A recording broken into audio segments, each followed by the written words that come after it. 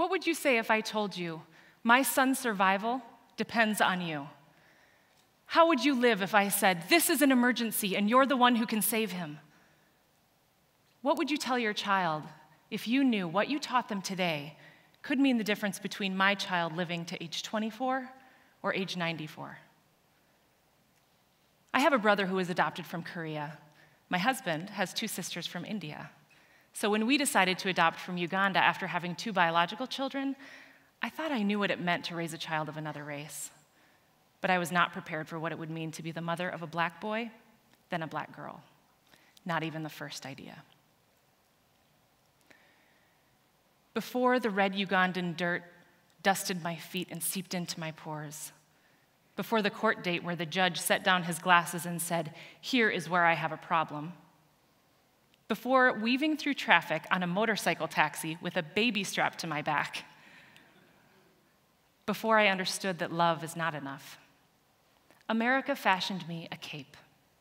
It was a modest, subtle thing stitched together out of religious language and noble intentions, but woven in was the dark lie of a white savior. I wore it into the slum where you were born, tiptoeing on wood planks over raw sewage, and it was like I was on holy ground. The smiles and shouts of joy at your arrival, they paraded you through the maze of shacks and lean-tos like a favored son returning home. You were loved there. I learned of your tribe, the kingdom of Uganda, where you were a prince among princes, a black boy set in a constellation of other black boys like dark stars twinkling on a backdrop of blinding color. And I meant to take you from this place back home to America, the very same land that stole, enslaved, fought, freed, imprisons, and oppresses your African brothers and sisters. My throat tight, I tugged at my cape and found it threadbare and disintegrating, the last bit of unraveled thread wrapped like a hand around my neck. What exactly was I saving you from? A year after we brought our son home, 17-year-old Trayvon Martin was murdered. I felt like scales fell from my eyes as I looked at my own little black boy, not even 2 years old then, and imagined him older, walking home from the convenience store a few blocks away and the neighbors mistaking him for a trespasser, a threat, or a thug. Who would they decide he is? By the time we brought home our daughter a year later, I was deep into learning about my own white privilege, privilege that protects me from the unjust disadvantages experienced by people of color every day. I was beginning to get the first idea, but I still have a lot to learn. I study you like an explorer studies what's just off the edge of the map.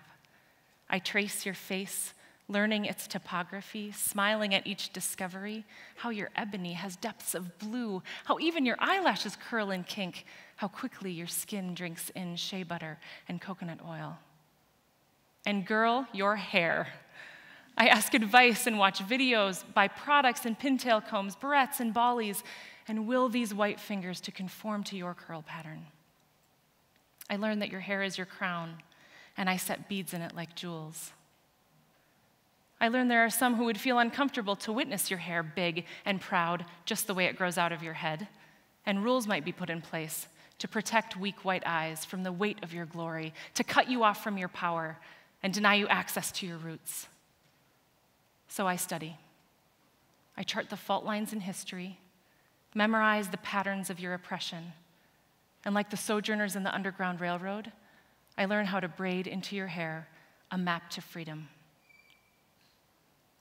As a mother, I'm terrified for my black babies, not because of any specific ill intent against them, but because so many people aren't willing to do the uncomfortable work of unearthing their bias and actively working to change their own minds.